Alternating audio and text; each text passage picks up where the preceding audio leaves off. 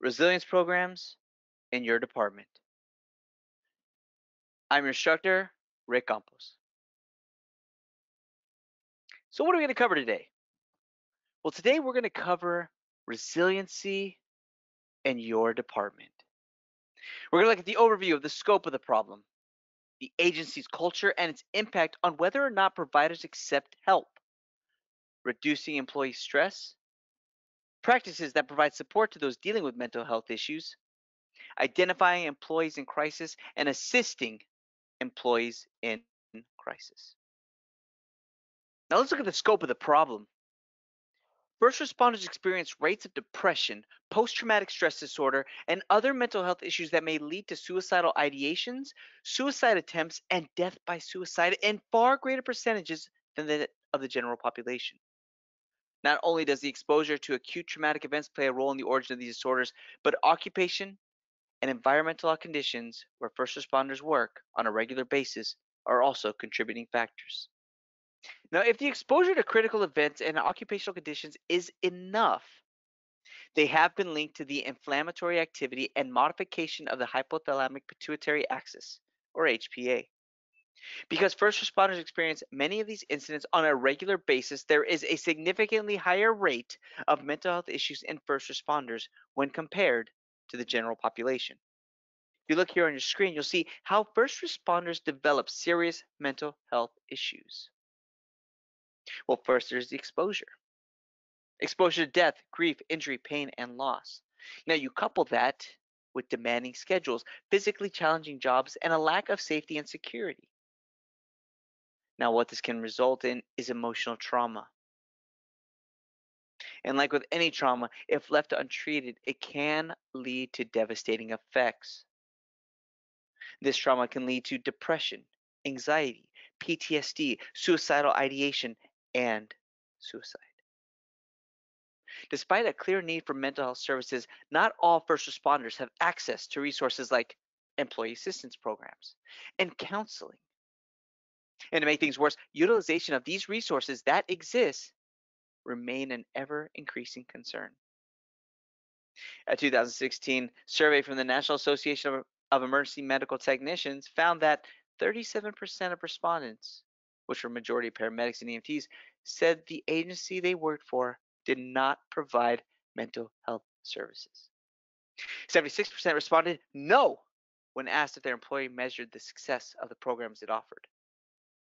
46% were with a provider agency that did not offer health and wellness services.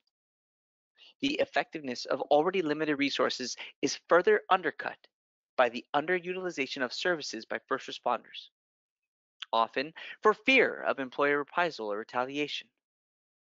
It's quoted as saying, most of the people in my organization do not feel comfortable using any service provided by the organization for fear that the information will come back and be used against us in the future.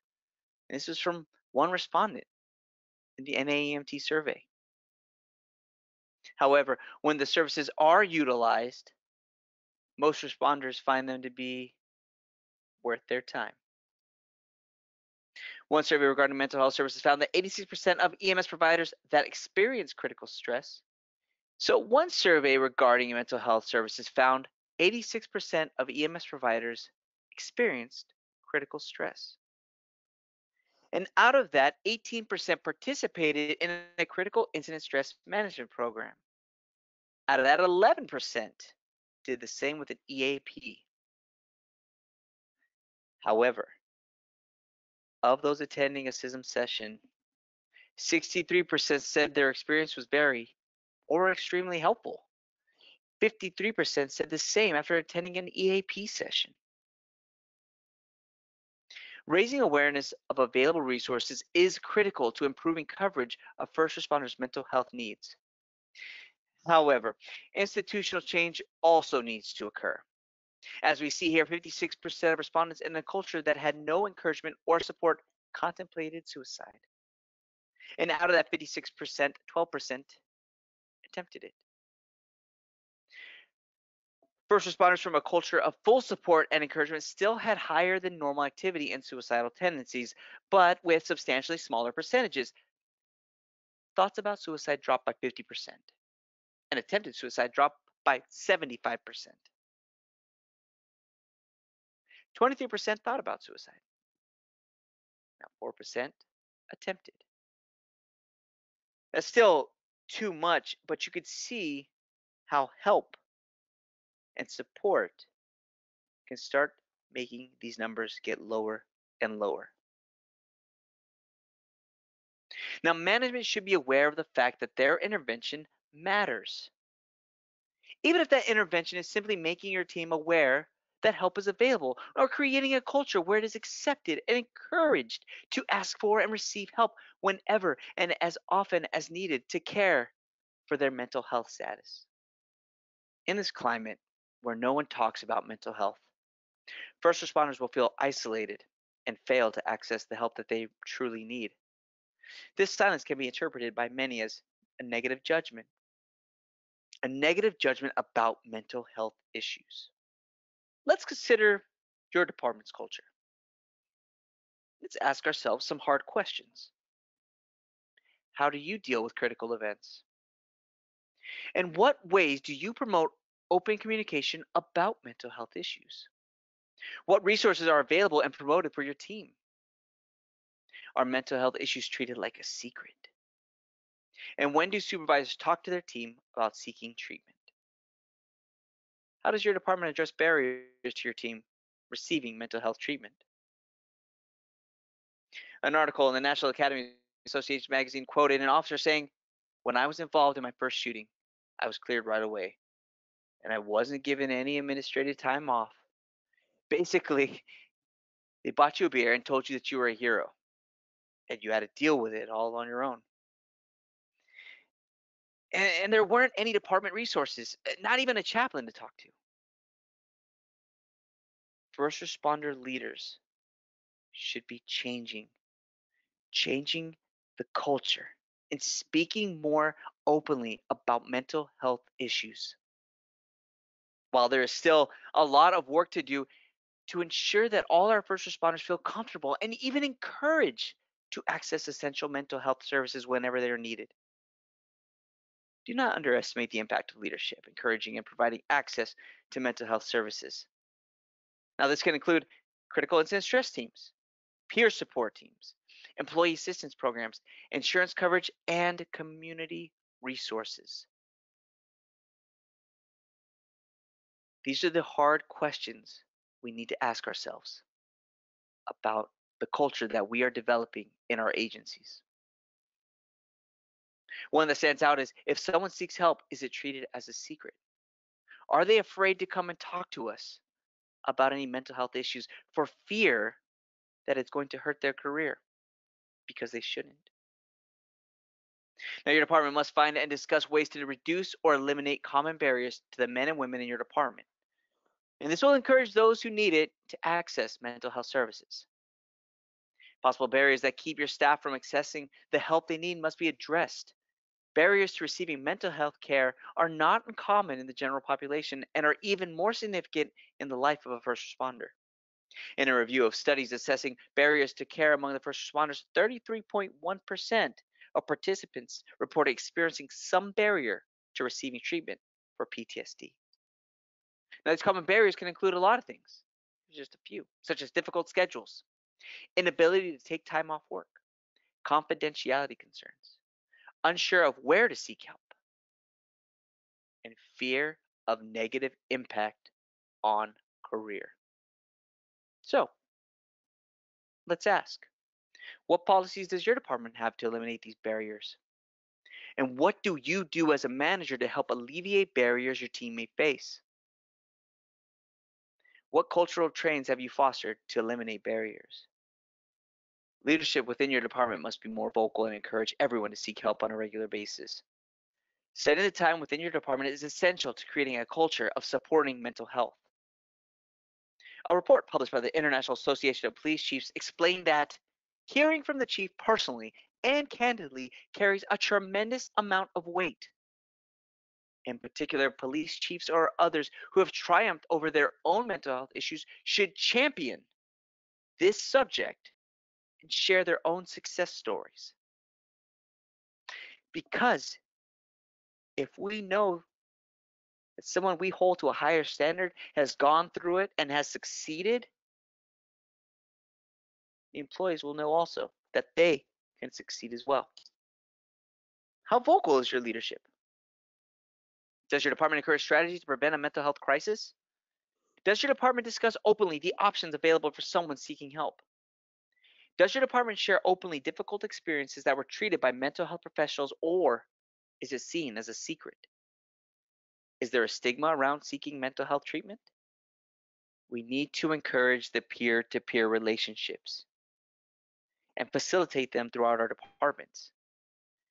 Now, peer to peer relationships are vitally important to the culture of your department, of my department. Being open helps to eliminate stigma around seeking mental health treatment and help. It also bolsters success stories for hope and recovery for others who experience similar challenges. It is up to management within your department to facilitate and encourage open sharing of these success stories. Now, let's reduce employee stress. Well, first of all, we need to understand that stress is a normal occurrence throughout life. Everyone experiences it. And more than that, it is expected in life and it is inescapable in emergency work. Stress is the mind and body response to a physical or emotional challenge, and it occurs when demands are out of balance with our ability to cope. And it goes without saying that not everyone experiences and responds to stress in the same way. Now, we should consider three types of stress. We have the day to day stress. Now, this is the baseline stress. Now, this baseline stress is caused by various everyday sources of tension in our lives: personal, family, financial, social, and may be increased by changes in our environment, such as a change in our routines. The change in routines that when responders get to the field working with new people and managing new information. Let me talk about cumulative stress or strain. This results from the accumulation of various stresses inherent to the job. This stress may not be induced from one time event, but rather from chronic and cumulative demanding environments. Then there's critical incident stress or shock. And this can result when people are exposed to extreme or traumatic events outside the realm of normal or outside the everyday human experience. All three of these types of stress, day to day, cumulative, and critical incident, can lead to PTSD if severe and chronic enough. Treating these stresses in a timely and effective manner is essential for the health of your employees. Finding ways to help your team reduce stress is vital to maintaining a healthy balance and ensuring a mentally healthy atmosphere. Taking just one of the steps below will help relieve stress and build healthy habits. Many of these stress reducing actions can be put into practice through both culture and policy in your department. Others can be supported and encouraged in your department through assistance offered in the culture of your department. So here's some practices and policies your department can include. Take time off when needed. Mandatory time off immediately following a critical incident. Mandatory mental health check-ins every 6 months and following critical incidents. SISM interventions following a critical incident. Limiting working hours to no longer than 12-hour shifts. Positive peer support teams or programs. Here's some individual stress management techniques that we can use: getting an adequate sleep, finding a hobby, eat healthy foods, practice meditation such as yoga or breathing, relaxation techniques, connect with personal spiritual practice, and limit caffeine and alcohol. While there are many different approaches to addressing mental health issues, there is no central source of information that allows for the sharing or knowledge, resources, or training across first responders agencies. For this reason, in December of 2015, the BC First Responders Mental Health Committee was formed. The BCFRMHC is a multi-agency committee that represents labor and management from urban and rural communities and works collaboratively to provide leadership and recommended practices promoting positive mental health for first responders in different organizations. There are 6 core areas that were identified where department leadership can focus on practices that promote positive mental health. Bet you're going to ask, what are those 6? Here are those 6. These are the 6 practices, and they include strategy and program development, workplace campaigns, education and training, mental health providers, data and evaluation, and other. Let's first talk about strategy and program development. With these, we want to ensure that leaders clearly support improving mental health in the workplace. Adopt a management system approach to mental health in the workplace. Develop strategies, programs, and policies in collaboration with all workplace stakeholders and tailor them to the specific workplace. Ensure strategies that focus on mental health broadly. Now, as we look at the workplace campaigns, we want to implement anti stigma campaigns to ensure employees seek and receive the help they need. We want to use workplace champions to reinforce anti stigma messages. We want to educate and train. And in this topic, we want to improve employee resiliency through training to help prevent mental health disorders. We want to improve mental health literacy of employees through training to help reduce the stigma. We want to equip supervisors and line managers with skills to identify symptoms and to support employees. And finally, equip families. Equip the families of first responders with the knowledge and skills to support their loved ones. Now, as we develop mental health providers, we want to understand a few things. We want to ensure that mental health providers understand our culture, the first responder culture. Establish a network of mental health providers that can utilize intervention and treatments. Provide access to a range of support options. Create an in house peer support service. Provide peer support services to families and retired first responders. Recognize the signs and symptoms of potential mental health issues early and take action. Provide managers and supervisors with access to mental health experts. Ensure employees have excellent mental health care benefits. Incorporate critical incident stress debriefing and diffusing in the workplace. Ensure return to work plans are flexible, but also collaborative. Maintain privacy and confidentiality at all times. So here's some practices that provide support for those dealing with mental health issues. Data and evaluation. Use data to identify key mental health issues in the workplace. Prepare the evaluation before you begin, like a survey. As we deal with the other broad term here, we want to ensure claims process are clear and don't add further to mental stress. Provide self care tools and form partnerships with other organizations and first responder groups. Now, one of the biggest things that we can do as leaders is identifying employees in crisis. A mental health crisis is any situation in which a person's behavior puts them at risk of hurting themselves or others and or prevents them from being able to care for themselves or function effectively in the community. Mental illnesses are medical conditions, and these medical conditions disrupt a person's feelings, thoughts, mood, ability to relate to others, and daily functioning. Symptoms of mental illness will vary from one person to another. Additionally, each person responds differently to stressors. There are also maybe other conditions that present further complicated mental health illnesses. It is important to understand that mental health crises stem from underlying mental health issues. But having mental health issues does not always lead to a crisis. The best way to avoid a crisis is getting help as soon as symptoms are present. So, what are some general mental health issues for first responders? So, we deal with so many. Some here are compassion fatigue, secondary trauma, depression, PTSD or post traumatic stress disorder, anxiety, substance abuse, co occurring disorders. Here are some of the common symptoms of compassion fatigue: chronic physical and emotional exhaustion, depersonalization of a patient, feelings of inequity toward the therapeutic or caregiver relationship, irritability, feelings of self contempt, difficulty sleeping, weight loss, and headaches. Now, here are some of the symptoms of secondary trauma: hypervigilance, hopelessness, inability to embrace complexity, anger and cynicism, sleeplessness, fear, chronic exhaustion, physical ailments, minimizing guilt, and depression.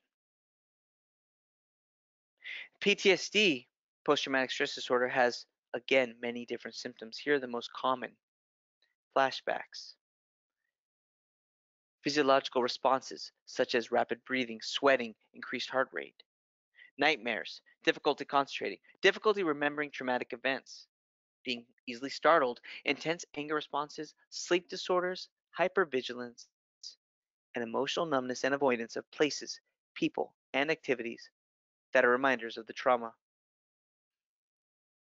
As a person becomes anxious, has an anxiety attack, they may display muscular tension, restlessness, fatigue, or even problems with concentration. Now, fear and anxiety can be differentiated in four different domains, such as the duration of emotional experience, temporal focus, specific threat, and the motivated direction. Assisting employees in crisis, because that's what we need to do: assist.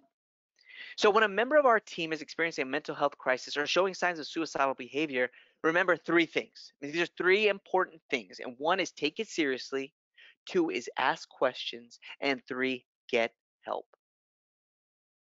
Because sometimes we're their best advocate.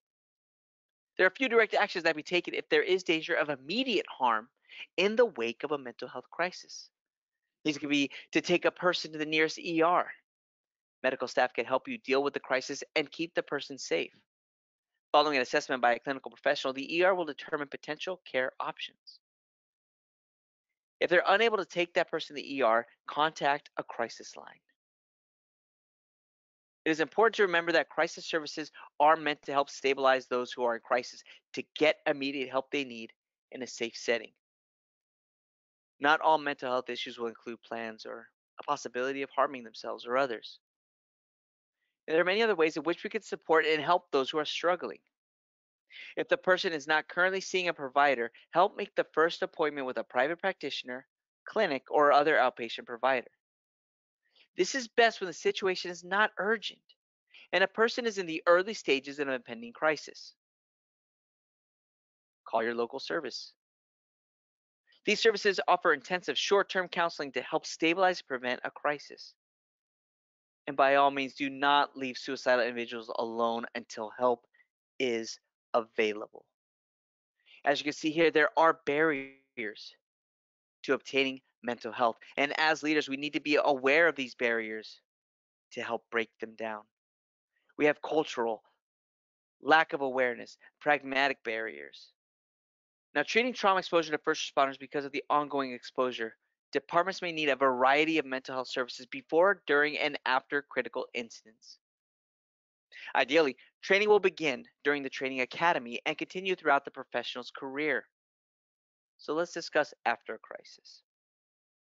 Remember that recovery will be a process that requires ongoing care, treatment, and support. Every plan for recovery will differ from person to person. Being a support to one another following a crisis will vary depending on the needs of that person. The most important thing is to make sure the person receiving support feels comfortable reaching out to continue their recovery. Remember that setbacks and bumps in recovery, it's normal. We must remain supportive after a crisis because it is essential to preventing another crisis. After a mental health crisis, mental health professionals should create a treatment plan and a safety plan with each patient. A safety plan is a tool that helps the patient to identify resources they can use if the suicidal urge or mental health crisis occurs again. Now, we mentioned safety plan. Well, let's discuss what a safety plan is and the importance of having one. A safety plan is a tool that helps the patient to identify resources they can use if the suicidal urge occurs again. Patients can list their coping strategies after each element. Elements of a safety plan can include the following: warning signs that a crisis may be developing, internal coping strategies, things I can do to take my mind off the problem without contacting another person. And this could be relaxation techniques or a physical activity, people and social settings that provide distraction, people whom I can ask for help, professionals or agencies I can contact during a crisis. This could be a therapist, an emergency contact, AA, NA, or PACT, or a team worker, and making the environment safe. As leaders, we are doing our employees a disservice by not allowing them to engage in their mental health issues. This course attempted to instruct how to develop resiliency in your department of first responders by identifying the scope of the problem, discussing the culture of first responder agencies, and the impact of whether or not providers accept help, how to reduce employee stress, best practices in providing support for those dealing with a mental health crisis, how to identify an employee in crisis, and finally, how to assist employees in crisis. By now, as a first responder, you should be able to understand and accept the basics of these principles. By having this understanding as a first responder, you will be able to provide a higher level of service to those in your responsibility. Identify critical issues experienced by team members and support them accordingly. And lastly, engaging to develop further resilience in yourself. I want to thank you so much for joining me on this course. Remember, you are your best advocate.